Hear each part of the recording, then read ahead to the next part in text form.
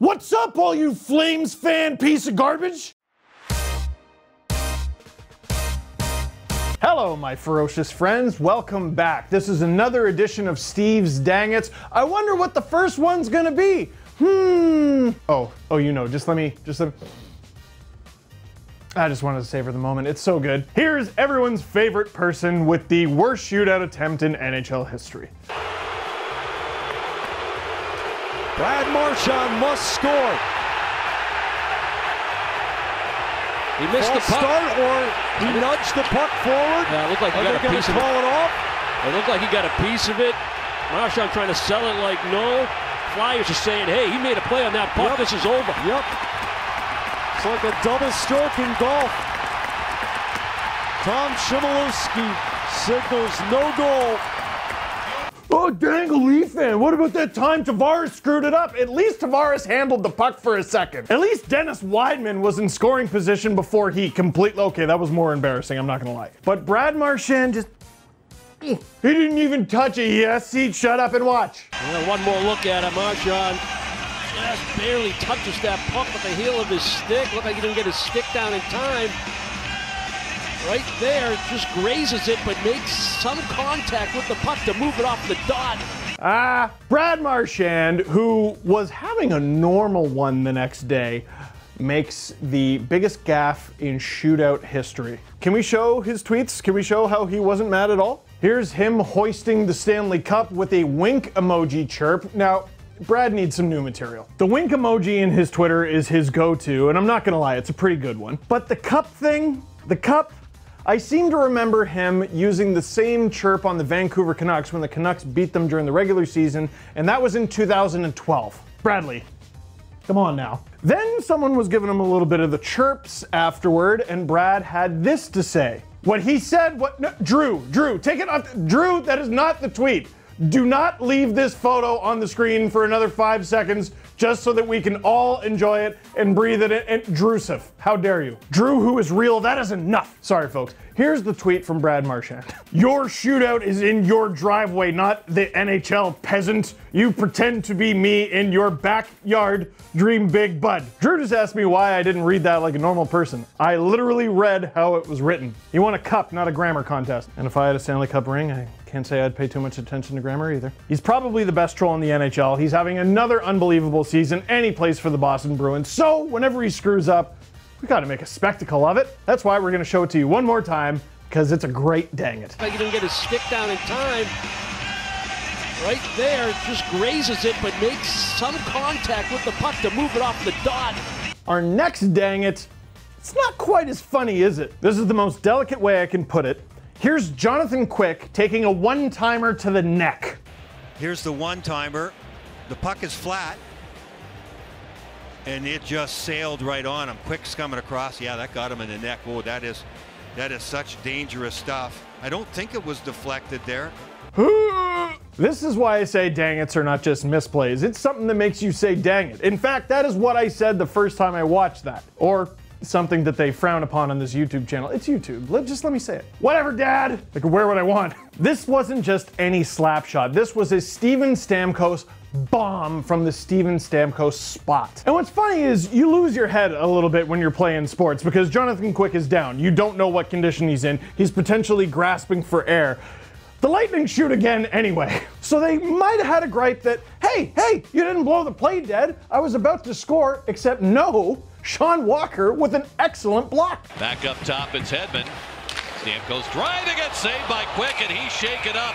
The whistle blows. Now this should end with me going, and Jonathan Quick was stretchered off and taken to the hospital because, oh my God, he took a Steven Stamkos one-timer to the neck. No, he stayed in the game, and he got the Kings to earn a point against the Lightning, which over their 10-game winning streak was pretty difficult to do. The Lightning would end up winning in the shootout, but Jonathan Quick was a key part in forcing that thing to the shootout. Oh my goodness. That's a dang it though. It's a dang it that's a hat pick. Does that make sense? If you watch these, it does. If you don't, why are you here? Our next dang it is actually 4. Yes, this is a new record and it is exactly who you thought it would be. The New Jersey... The Red Wings? Drew, I specifically said there has to be a Devils thing in every single dang it. No, Drew, Drewsif, I'm gonna keep calling you that. We'll do this later. I keep forgetting it's not soundproof. Well, according to Drew, apparently the Detroit Red Wings, you're an Avalanche fan, see? I knew it. According to Drew, the Red Wings had 4 dang-its in a single game. I'll believe it when I see it.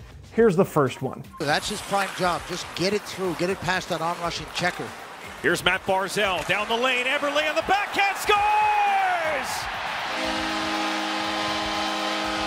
Jordan Eberle, and it's 1-0 Islanders. There's the little bit of a turnover. Good play, and as Anders Lee gets it right away over to Barzal, and Barzal to Jordan Eberle, and he finishes it off.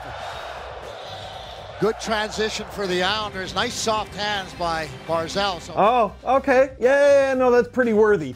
All 5 Red Wings are on Matt Barzal, which, you know, good idea. He's a pretty good player. Other good player, Jordan Eberle, right there. Okay, that was a good one. You're 1 for 4, Drew. What's the second one? Show me. Needs to slide, no icing here. Red Wings were in a change defensively. Howard gave it off, and going down was Green, and Nelson has scored! 3 goals in the first 8 minutes for the Islanders. Brock Nelson coming in, so you take a look. Green looks over, but it's Beauvillier that gets in on him, takes a little look, spots Nelson, and the quick wrist shot on the short side. Oh my God, Mike Green completely, Here's how much Mike Green does not like Mike Babcock. He could have been traded to the Leafs and instead opted to be doing this. Hey Mike, you want to go try to win a cup with Babcock? First of all, it's the Leafs, so I don't think that'll happen. Second of all, no. No? No. I'd rather end up on this stupid YouTube show falling down on the last place team. You'd rather do that than play with the coach that picked you for the 2010 Olympic team? He didn't pick me for the 2010 Olympic team. I get it. What do you mean it was long for no reason? Fine, where's the third one? Face-off one out to Ryan Pulock. Couldn't quit his shooting lane, so he went to Dobson. Floated, he scores! Was it tipped, or is it the first NHL goal for Noah Dobson? Hey, Noah Dobson with his first career NHL goal. Drew, this is wrong. This should be in hat picks. Show it again. I'm trying to see what you're seeing. Islanders are on a tear right now, and they're having a game where their shooting is going towards the net. That goes off the Red Wing. Right off the glove of Alex Biega. Oh. Noah Dobson, this should be such an amazing moment. This should be a go get the puck moment. His parents crying in the stands. Not mass confusion. That puck is going wide, and Biega goes, whacks it into his own net, past Calvin Pickard. Oh my goodness, that's a dang it. Congrats, Noah. All right, Drew, for crying out loud, what's the fourth one? Aside from the offensive display, Brendan, his game has been so good. Look out. Oh, a freebie for Komarov, and it's the 8th tonight.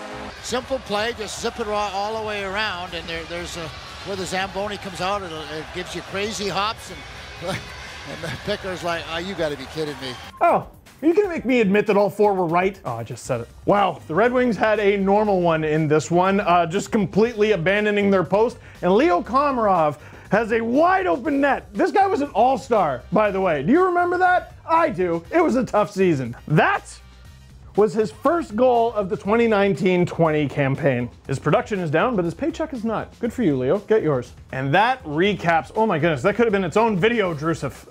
That is the Red Wings having 4 dang-its in the same game. Did you see the score? Wasn't good. That's a dang-it. Our last one is gonna require a costume change. What's up, all you Flames fan piece of garbage? Oilers fan Steve here to talk about Zach Kassian laying a beat down on Matthew Tkachuk. Left bomb against Lindholm. In deep, Zach Kassian gets bumped hard by you-know-who, Tkachuk. And Kassian's mad, and here we go. Now there's gonna be penalties in the game. They've been going at each other on and off all night, and Zach Kassian is incensed.